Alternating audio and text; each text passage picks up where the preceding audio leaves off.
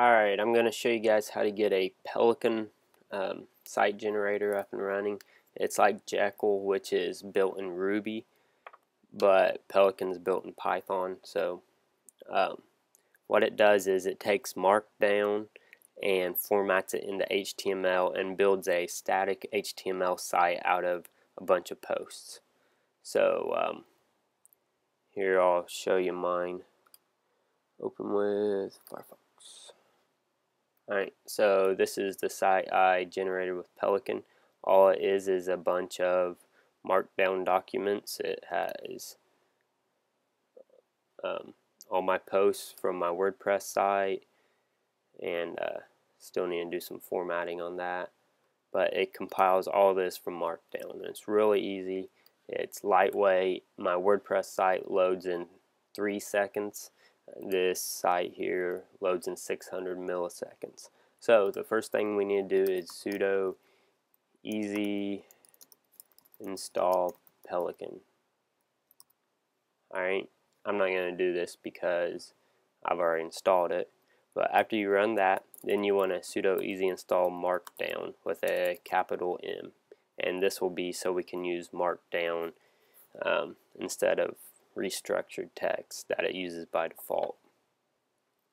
Alright, so once you have both of those installed, we'll have a new folder. We need to have a templates directory, a content directory, and a settings file. So let's first start our settings file. So vim settings.py, and in here we need a path variable that will be equal to content.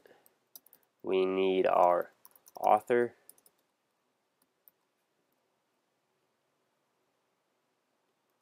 and that will be equal to our name. So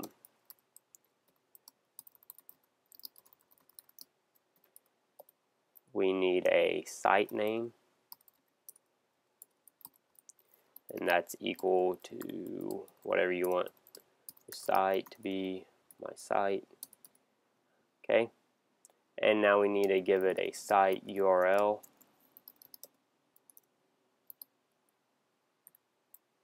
and then whatever your URL is. Crap.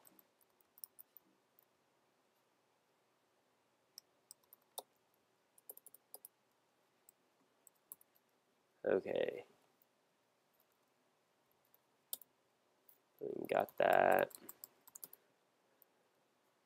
Alright, so this we can have some social links, so I'm just going to copy and paste this in the last part.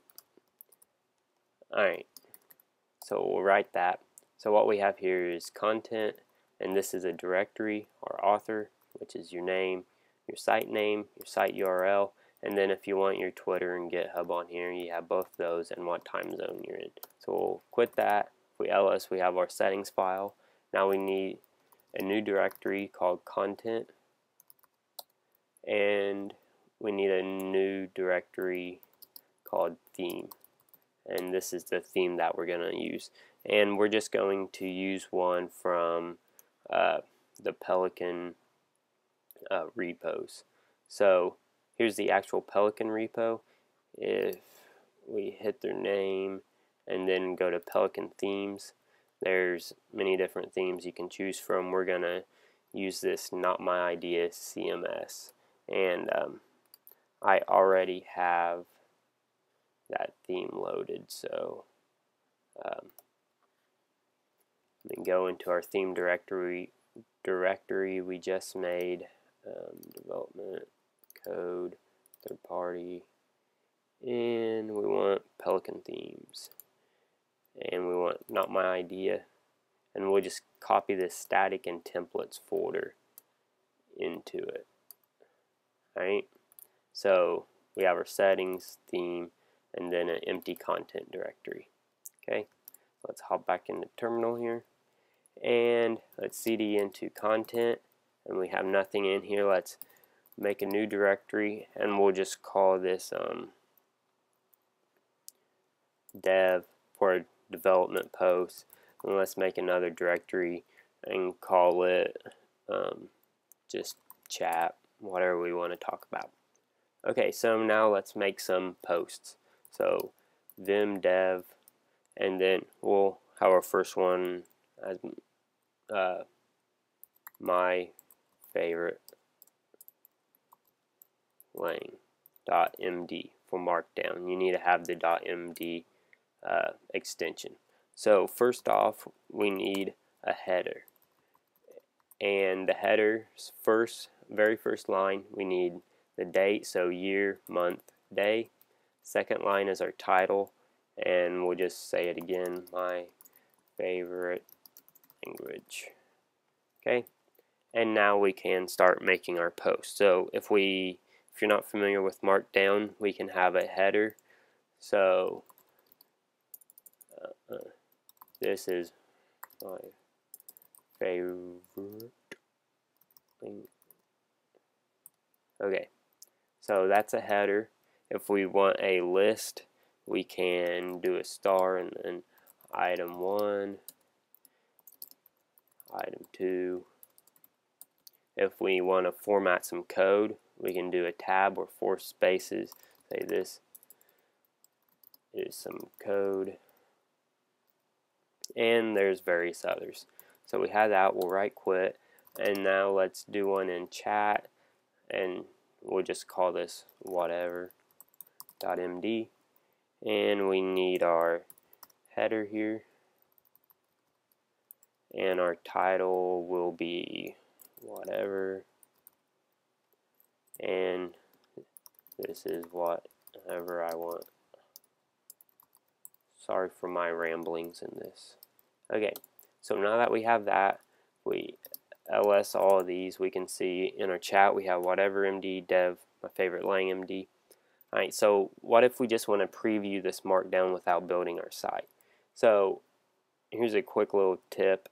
If you say Markdown, and then we want dev, my favorite lang, and when you call this, it just echoes out the contents of this file in Markdown. So if we can take this and pipe it into a HTML file and then say and open and then test.html. So what this does, it pipes it into this test file and then we'll open it. So we'll hit return, and this generates it and opens this file for us, and we can see our header, our list, and then this is some code. You can't really see it now, but we will. So now that we have that, let's go back into here and cd out of this, and we can see we have our theme directory, our content directory, and our settings. So now let's generate our Pelican site. So we call Pelican, and then our first parameter is our content, and then we need tac s and then our settings. Hit return, and then that generates it for us. And if we ls again, we can see we have an output directory. So let's open output, and we can see it's generated this whole site for us. Right click and open this in Firefox. Then we can see we've generated our whole new site. So we have both our posts, whatever, my favorite language, everything's formatted for us, and it's quick and easy. So, and we have our feeds, my Twitter, and GitHub. Right? So that's basically all you have to do to get Pelican running with Markdown and generate a site. So yeah, if you have any questions, just post it. I'll help you out.